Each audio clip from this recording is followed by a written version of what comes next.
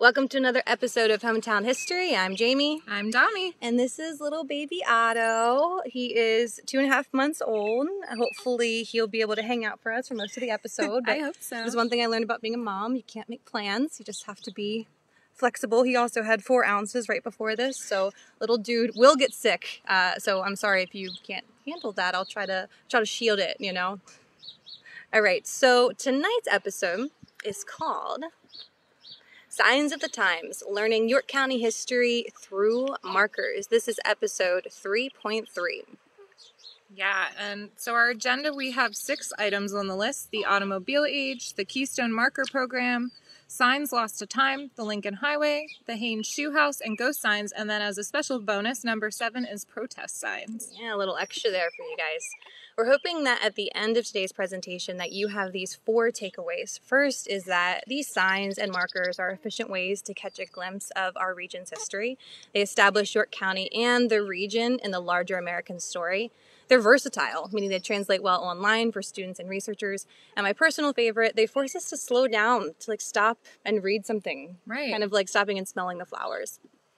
A little bit about me. My name is Jamie Norpel. I have a website that I co-run with Jim McClure called Witnessing York, where a lot of our videos are housed. I have a local history blog called Wandering in York County, and I got my PhD from Penn State Harrisburg in American Studies. Yep, and I'm Domina Schmiller, and I'm a Civil War reenactor in my spare time with the 87th PA. And during the day, I am a Third Circuit Court of Appeals librarian in Harrisburg, and I run Preserving the History of Newburytown when I'm not doing Hometown History with Jamie. Which has more members than it does residents in Newburytown. Thank you. All right, so getting into tonight, let's transition into the 1900s. Yeah, so you're talking about taking things slow. So we went from horse-drawn carriages to the automobile age. So roadways crossing York County were dusty and muddy, and that's because of all the horses in the wagon. So here's 2 pictures of our family members. That's your great-grandma, right? Yeah. And then this is my great-grandpa in Newburytown and Red Lion. And that shows you what it was like before automobiles became popular. And some of the roads that they went over were actually planked with wood. So you can imagine how uncomfortable and bumpy that was, just trying to get across the county through mud and sticks. And I really can't, though. No. We're spoiled. Yeah, Otto falls asleep in the car now, but he wouldn't have fallen asleep on that ride. No, definitely not. So then Henry Ford ended up democratizing the production of cars into an affordable commodity, and the average York Countian now had access to a different form of transportation, which was much more comfortable and more fun, if you ask me. Yeah, absolutely. And I appreciate my vehicles. Yeah. York County is actually known for creating a famous car. If you know what that car is, put it down below. Your timestamp's got to beat where we are right now, 3:05, and it is the Pullman. Here's what it looks like there on the far left. So the Pullman motor car, they created approximately 12 to 20,000 of these, were manufactured right here in York, and at its peak, the Pullman factory employed 900 workers. Wow. Pretty good. They could, from start to finish, create this automobile in just 36 days. Over on the right there, that is a picture of the first Pullman 6-wheeler. It was created in 1903. Anything but a smooth ride. Right. You'd think that more wheels would make it easier, but they did not. It was very, very bumpy for these guys. So all these cars made this public outcry that we want nicer, smoother roads. The planks aren't working anymore. The dirt isn't working anymore. And so the public outcry was so loud that in 1903, the Commonwealth created the Pennsylvania Department of Highways. Right. So across the nation, there was this movement. It was the Good Roads movement. So that was from the late 1800s into the early 1900s. And this was the progressive era. And it was a community-based effort to reform society, helping others by improving their lives. So the Good Roads movement linked rural communities to the city. So you had better access to schools, libraries, helping others by going to the market, getting food, and the Pennsylvania Department of Highways was one of the earliest of such departments of any state in the nation, and its markers were literally signs of Pennsylvania pride. So we were finally ahead of the curve for once. Yeah, a picture of the very first sign in Pennsylvania right here. Right. So it makes us think about what these signs symbolized for Pennsylvania. York was coming into this new age. The automobile changed the face of America and the world. And at this point in American history, York County is cutting edge. We manufactured these cars at the turn of the century. And so it made us think about York County and how modern are we? Like in World War II, we created the York Plan. And so today, comment below, do you think York is modern? Do you think we're behind the times, stuck in the mud? Combination of both? I feel like we ebb and flow. Sometimes we get it right. Sometimes we're a little behind. But I feel like we get there in the end. Yeah, good. Yeah, go York County pride. I know. I like where we're from. But yeah, please comment. We want you to interact with us since we're not in person today. We're just on Facebook Live. But we're going to transition to the Keystone marker program. So why are we called the Keystone State? So there's another trivia question for you. So that actually comes from architecture. It references the wedge-shaped stone that holds archways in place. And geographically, we're the central to holding together the Northeast and the Southeast, connecting the two sides of the early nation, the North and the South. And the Keystone is now a symbol of many Pennsylvania entities. So you can see there, I mean, it's a super versatile logo that's used throughout the state. And businesses even use it too. Like the Keystone, like that's kind of a trademark of our area. We kind of just ran with the Keystone. Which, I mean, why not? It works. And York County has many towns and names that range from A for Airville to Z for... what did he say? Zionsview. Jamie didn't think anything ended with a Z, but she has here that it ends with Y for York Haven, which is very close to where we are. But if you have any other towns that end in Z, let us know. Jim caught us and said Zionsview, but that honestly wasn't at the top of my head when we were thinking about this. And many of the towns and boroughs were once marked with cast iron name signs, and they were painted with the Pennsylvania official colors, which were blue and gold. So I don't know how many people actually know that PA had official colors. So I think that's pretty cool. And there's an example along the Susquehanna, which we're going to show you. And they're elongated horizontal keystone shapes for the Keystone State. And at least two were put up, one on each end of town along the major state road. Here is another example of York, New Salem, named for the settlers from York County, but then also Salem, founded the whole way back in the 1800s. So if you notice, there are many mounted on this like decorative fluted cast iron posts that are also painted blue. Many of these signs, if they're rammed, they had this hinge down at the bottom that allowed it. So if a car were to hit it, it could flex over. Jim McClure tells us that this is more of a modern development. Just in the past few years. Historically, if people hit the sign, it just disappeared. And these signs are made of cast iron, which explains relatively fragile. Maybe not for your cookware, but for signs to uphold. If you run your cookware over with a car. It's not going to last. So today we don't really have a lot of them.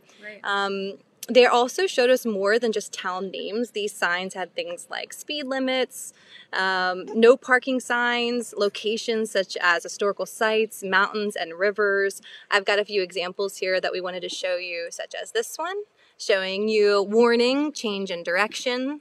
Same with this one, danger, there is a sharp curve. And my personal favorite, school zone. Why are you laughing, Tommy? It's a terrible picture. It's posed. It's posed. Don't be alarmed. It's a fake photo, but it was meant to show you that school zones are dangerous, slow down because of kids, and like this car potentially just hit that kid, which I mean at the time had to have been driving away at 20 miles per hour. I mean you could catch it really. As everyone just stands and stares. Yeah. So some of the markers even show the name of the manufacturer in small letters on the back side. And Carlisle, Foundry of Carlisle, Pennsylvania, you can see that stamped in the back. And unlike modern town name signs, which only give the name, these cast iron markers also have the name and a number at the top. Can you guess what the number on the York Haven sign means? It means Lewisberry is 9 miles away. So it showed you the distance to the next town. And there's also a little bit of information about the source of the name and the year that the town was founded. Wording has to be direct and concise because it's a small sign. You can't really get that much in there. Don't have tons of space. Right. And they can actually be used for backdrops for some really nice pictures. Yeah. Here's one for Dallastown, named after the Vice President George M. Dallas.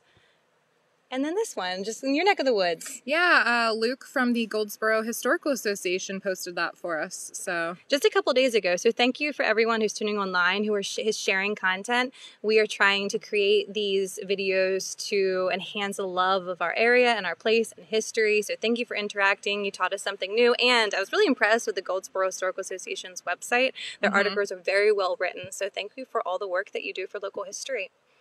Now we're going to play a quick game. Another local historian named Stephen Smith, a friend of ours, he saw an article in a Pennsylvania magazine about the Keystone markers, and it included a contest to see if you can guess what the signs were. What he did was he removed the name of the town and just put the context.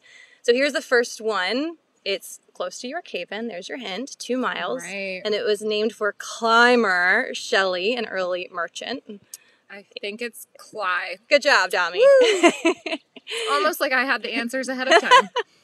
All right, next one. See if you guys get this one. Moving down to the southern part of York County, named for the pure air in the neighborhood from the 1800s. You say air, Airville. Yes. And last one, close to York, named for the fine view of the surrounding country. Oh, that has to be East Prospect. Yeah. You know, that this one could have been a lot of different places. It could have. I mean, I guess if you're really good at knowing what is exactly 11 miles from away. York, yeah. I mean, there are many times where we just drive around in the rolling valleys that are like York. You know, I think this area is really, really beautiful. It's better than Lancaster. Unfortunately, though, not all of the signs are accurate, which we're going to learn about in a second. So June Burke Lloyd found an issue with the Keystone marker in Red Lion, and it had the founding date wrong. So the sign reads 1736, even though Red Lion was founded in 1880 from parts of York Township and Windsor Township. York County was actually a part of Lancaster County until 1749, and most of York County Township's roots go back to Helm Township, which was laid out in 1739. But that was while it was still part of Lancaster County. And the treaty between the Native Americans and the Penn proprietors that officially allowed the settlement on the west side of the Susquehanna occurred in 1736. Mm-hmm. So lots of dates. So I can understand why they probably got it wrong. But, you know, you have to go back and you have to check these things, especially if you're going to put it in cast iron and mount it in town. Yeah, so. you kind of got to get it right. Right. For sure. I always cringe when I write articles. It just happened to me this past week. I spelled someone's name wrong. And Jim luckily caught it. He's great at that. But it's like, as a historian, we've got to get quotes right and dates right and names right. And those of us who aren't as detail oriented, it's one of my things I'm working on. It's good to have an editor. Look at Otter's face. Just like smashed up. I promise he's comfortable. He's just chilling. It's just the cheeks. I know. I can't believe he was 2 months premature. I know. He's a chunker now, guys. It's amazing. Yeah, he's filling out well. So just like Red Lion, there was this issue. There was a town called Mount Wolf that's close to where we are that actually had their sign that was wrong. It said that it was named after Pennsylvania's 7th governor named George Wolfe. And while it was named after a guy named George Wolfe, it had nothing to do with our governor, who was in office from 1829 to 1835. So they ended up taking the sign down. They said it doesn't historically accurate, so we're not just going to have it. Poor George Wolfe. Yeah. For a while, he had a sign named after him. So that's not the first, though, Keystone markers that are lost to time.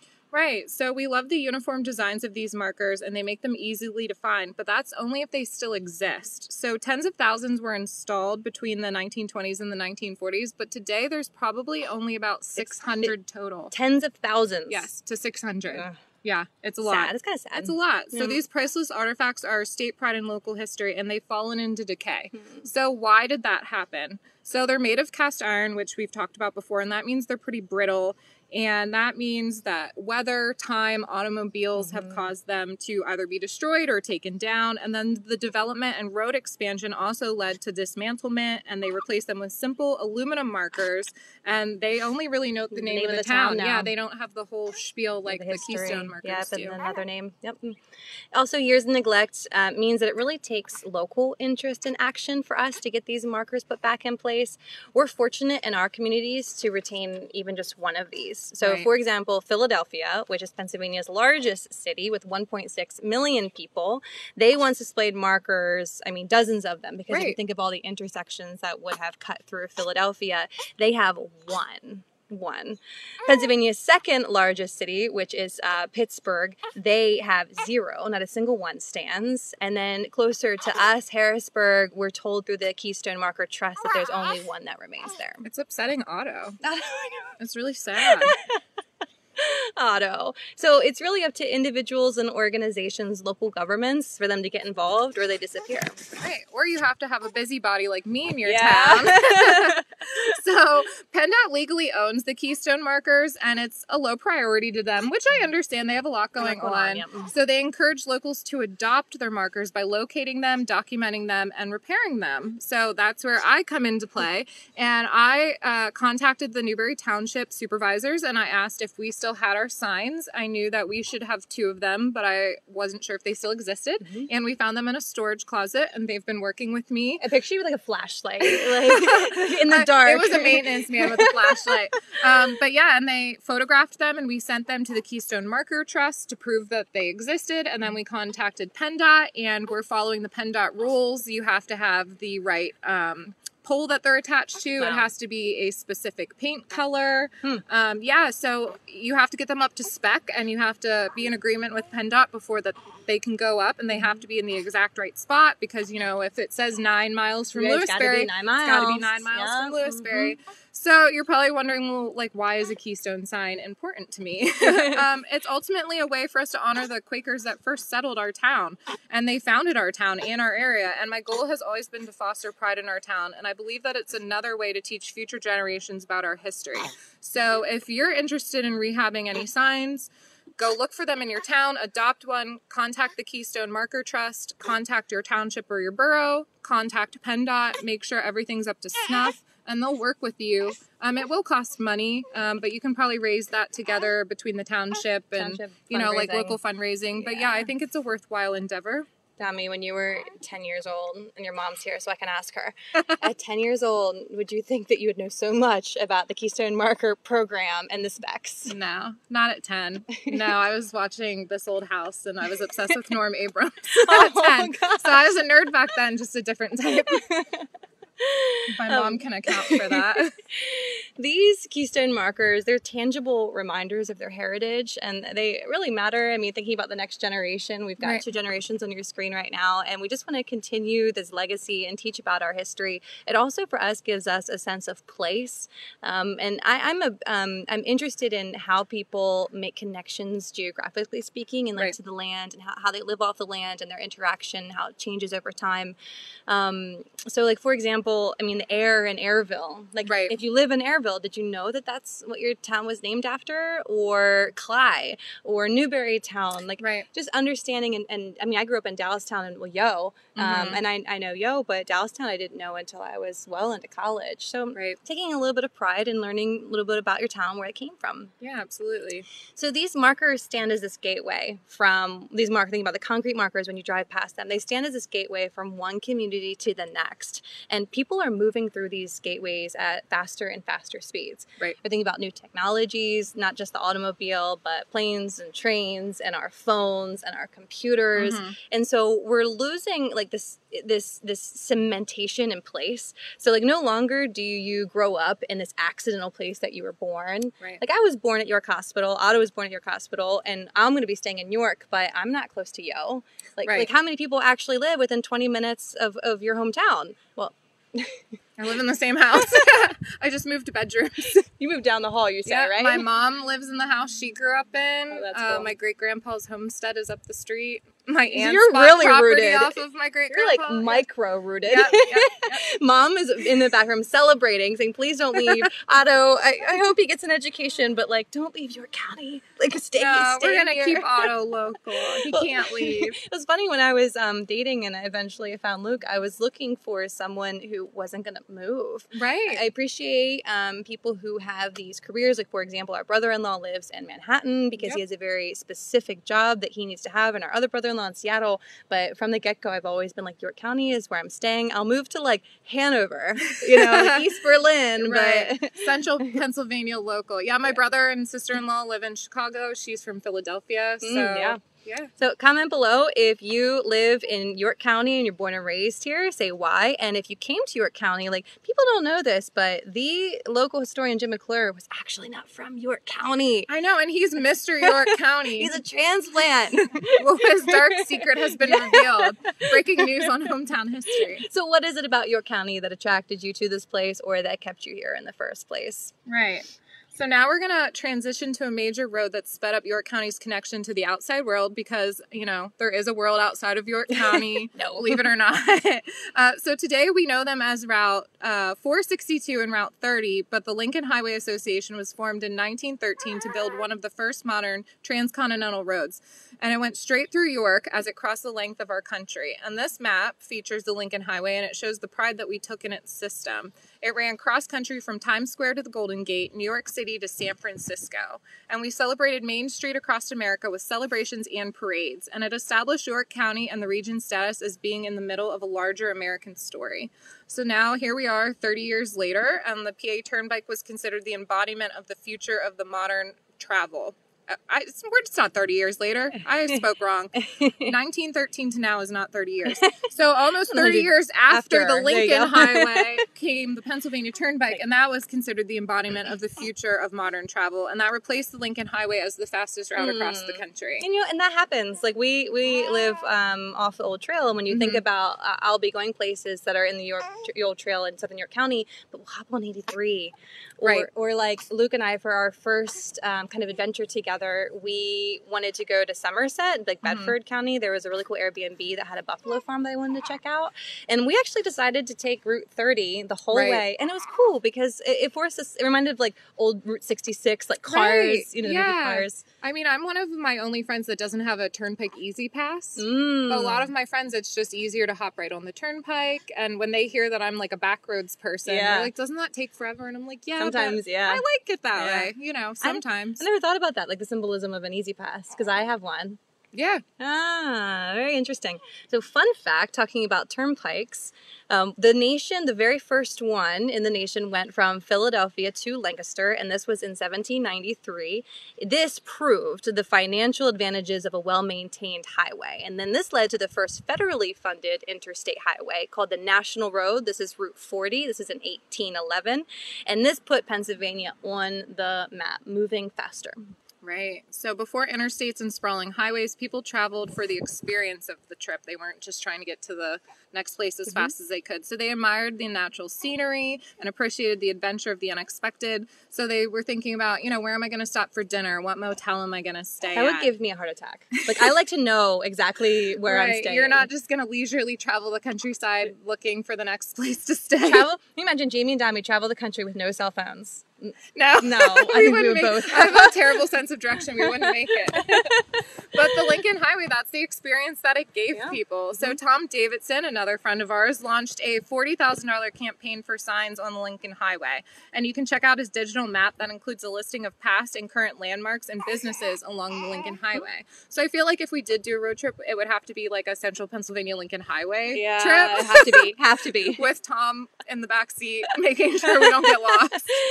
Tom was also instrumental in the Haines Shoe House. So here is a picture. If you've never been there, go and check it out. It's one of those, like, you know, you're from York County if you know of the house made out of a shoe. So they are releasing, so this is a different type of historical marker program. In addition to the Keystone markers, which went at cities, we also have these PA historical markers. And they show more of that, like, history of the place. They're a little bit longer, but they're still that iconic blue and gold. This brand new Pennsylvania historical marker is going up at the Shoe House. So here's what it's going to read.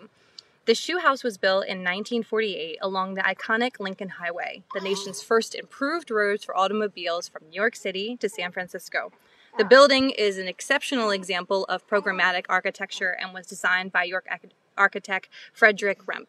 The Shoe House The shoe-shaped structure was built by self-made millionaire Malin M. Haines and the Shoe Wizard, as was kind of his nickname, to advertise his shoe business in York County. Did you know that that's an Airbnb? I did find out that's an Airbnb. I'm kind of sad that the ice cream shop and museum is gone, but I mean, I'm happy that they've kept the house. It's still a shoe house. It's still iconic, and it's being used for something, so I can't be mad. Yeah, exactly. Business, bringing more people to York, tourism. Tourism dollars are important. Absolutely.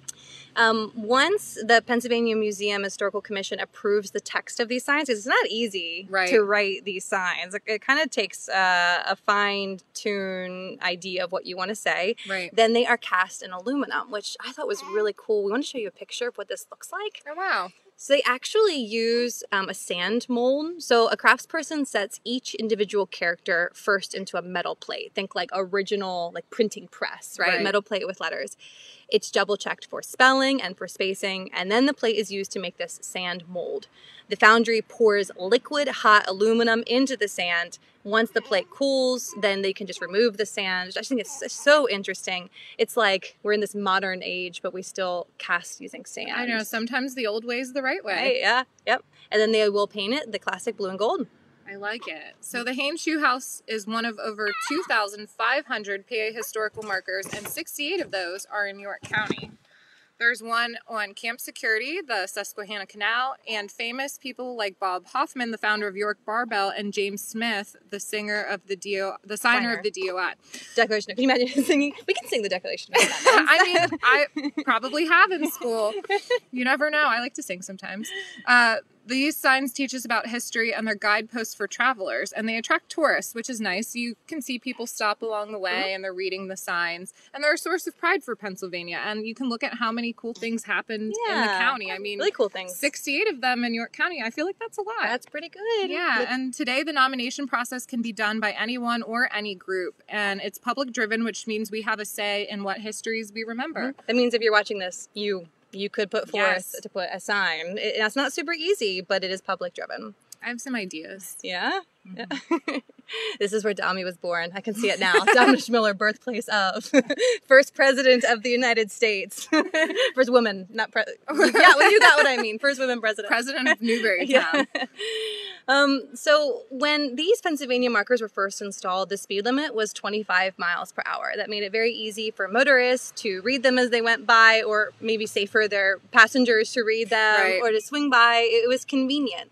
But today, as we've already pointed out, we're moving faster and faster, thinking about the Turnpike replacing the Lincoln Highway and Route 83 replacing the Old Trail, which is another Hometown History episode, by the way. Yeah, go check it out. Yep. So we're kind of in this like hurry. We're historians, and I can't say I always stop and read every sign. Like I can't say that I always notice every sign. Right. So question for you is that sometimes we have these very historical important places and we put the sign at the exact location for accuracy. Right. But sometimes it means it's off the beaten track and people can't stop or it's inconvenient. So do we put these signs at a major road that's maybe a quarter-mile away that then facilitates more people actually seeing it? Otto doesn't like that idea. No. Or so what's more important, the historical accuracy of the exact location that maybe only a couple people see, or a main location that more people see that then that's not exactly it? Right. It's hard. We should do a poll. So if you're watching, let us know what you think in the comments. That would be interesting. Yeah. I'm curious to know what York County has to say about that. Now, there's one community that has been very successful at getting people to stop and read the signs. Yeah, and that's Hanover. So they have a bunch of Wayside markers that have been recently installed, and these outdoor storyboards cover little things like the Battle of Gettysburg to women journalists running miles to document President Lincoln's Gettysburg Address. And they're called the Heart of Hanover Trail markers. And you can read more about them on witnessingyork.com, which is run by Jamie and Jim, or you can drive down to Hanover yourself and you can read them for yourself right there. And it's like a free museum. You don't have to pay. You can walk right up to them. You can take your whole family, and you can support Hanover while you're there. You can go into the shops and get something to eat, walk around. Yeah. Hanover is a really wonderful place. So it really is. Check it out. And it's a part of York County, it regardless of what they say. You are part of York County. Whether they want to be or not. So despite all these efforts to conserve history, some signs are fading. So we are nearing the end of our program here, and we wanted to talk about ghost signs. So ghost signs are these old symbols that were used as a form of advertising, but if they outlive the business that they were sponsoring or if they were neglected, they begin to fade. So we've got a couple examples here. Let me see. One. This shows you old Coca-Cola signs from the 1950s. So, I mean, we're talking 80, 75 years old. So eventually, if people don't start replacing these, they're going to just keep on fading. Here's another one of Schmidt & Alt Paper Company. This was on Cadorus near South Penn Street Bridge. And you can see it's fading on the brick facade. And some of these facades straight up come down if they're wrecked. Another one, though, that has been preserved is Sigmund and Worley's. This is down in Glenrock. If you go on the North Central Railway excursion, this ride goes right past it, so you can see as a kudos for Glenrock. They also have a thriving historical community where they took the time to preserve this, which we think is pretty cool. We also think that the name Ghost really fits in with these old signs because they provide an air of the past in a way that is a bit mysterious. Yeah, it sounds cool when you say, do you know about the ghost signs? More people are thinking of Gettysburg. Right. It's no, the old signs that are fading. Duh. I always think of the mail pouch tobacco advertisements on the side of barns. Oh, yeah. Yeah, a lot of them are faded. Yep. Yeah, exactly. So if you've seen one of these ghost signs around York County, feel free to add it down below in some of the comments. Yeah, so some signs are fading and others are rising into view. So not all signs point to the past. Preservationist groups erect them as billboards to call attention to landmarks that might come down. Think about what's happening in Spring Grove right now. Yes, we got a picture of it. There you go. Or they're advertising green space that might be built over, and protesters wave these signs and they stake them into the ground and they do whatever it takes to tell their stories. And these signs are temporary, or are they? If a field is saved from the bulldozer or a building remains standing, those are the signs that the community values its quality of life. Sadly, the opposite is true as well. Yep. Sorry, guys. Otto is getting a little cranky. The signs, he did not like them, but Otto, where is God? Now, so this Hoke House, we think, is really interesting. Same with, there's another group of individuals down in York who are showing the Pennsylvania Avenue in Manchester Township. So I'll go back up and talk a little bit more about the Hoke House first. So this is a 1950s era house that's in Spring Grove, and it's under threat. So Rudders owns the property now, but they were granted a demolition permit back in February.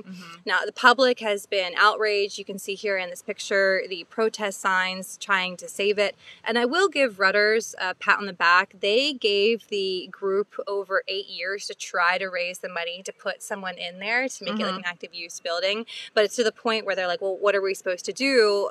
But the locals are using signs as a form of protest, so people know that it's important and they want it to stay.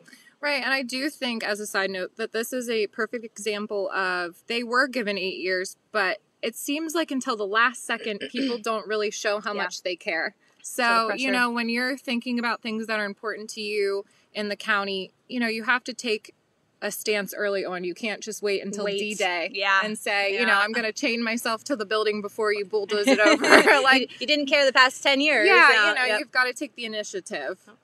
So here's a little bit more about the Pennsylvania Avenue signs. Right. So along Pennsylvania Avenue in Manchester Township, the zoning board has approved a new industrial warehouse next to the Prospect Hill Cemetery, which is also another episode that we've done. So go check that out on YouTube. And Inch & Co. purchased the 50-plus acre property back in 2021. Like the Hoke House, protesters want to stop the development. These controversies bring the roads and the signs together into one movement. So, literally, they're standing on the road saying, we don't want the warehouse here. And there's signs back there that say stop. So I took this from a Facebook group, Residents Against Warehouse on PA Avenue. Yeah, I've seen that. They're really mobilizing, which is interesting because they're taking the signs from the street and they're taking pictures and putting it on Facebook. Online. Yeah. Power of online. That's why we're here right now. Absolutely. So now that we are at the end of our program, we want to revisit these takeaways so you leave here being a little bit more smarter and more educated in York County. One is that these signs are efficient ways to catch a glimpse into our past. They establish York County and the region's role in the larger American story and how we all connect. They are versatile. They translate well online for students and researchers, and they force us to slow down and read the signs. Right. So you know that we are back now, and we're going to do content every month, hopefully. If Otto allows us to. So we're on auto schedule now. But hopefully we will be back on June 28th at 7 p.m. We're trying to be in... Oh, okay. We just found out from our silent partner, Jim McClure, that we're going to be at Penn Market for our next episode. So tune in on June 28th. Yeah, put it in your calendar. Yes. We are leaning towards in person. So we do this free of charge. We will not be like selling tickets. We might have you sign up so we can get a total for the number of seats. It's nice to have a head count, but yeah, it's totally free to come. And, you know, if you RSVP and you can't make it, you can still watch us on Facebook Live. Yeah, June 28th, 7 p.m., Penn Market. Thanks, guys. See ya.